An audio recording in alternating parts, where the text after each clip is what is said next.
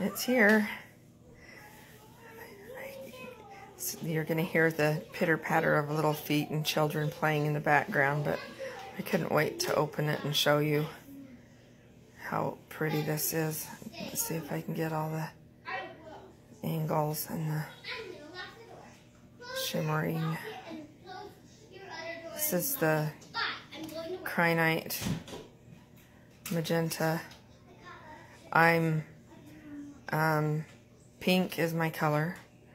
I'm a 16-year survivor, breast cancer survivor, and so this will be my second pink pen.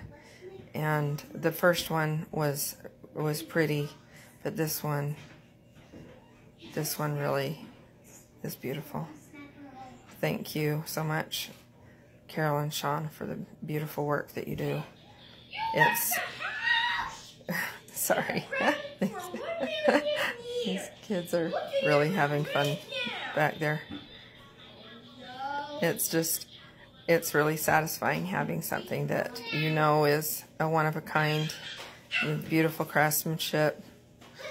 And this I asked, and it's so hard to make decisions, but when you know that it's something so special, you want it, or at least I wanted it to be just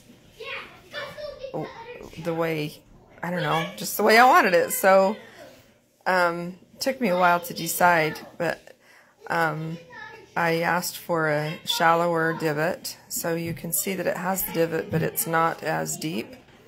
And then on the ends, they're thick. I feel I do have fibromyalgia, so I wanted a thicker. I find that it's more comfortable for me to work with a little bit thicker pen with the one that's already been made for me.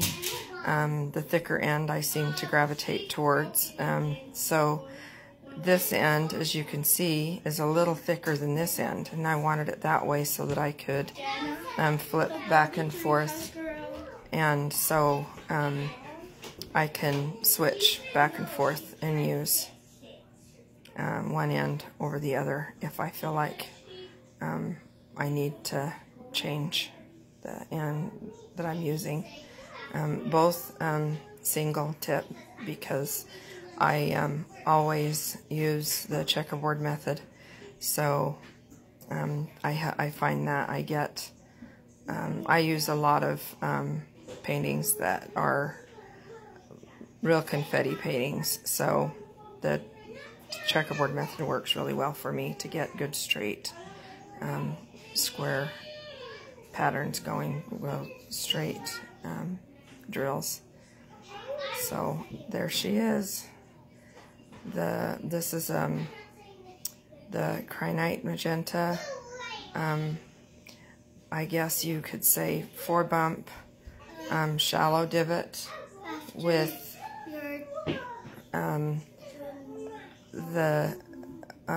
thick one end, a little thicker than the other end.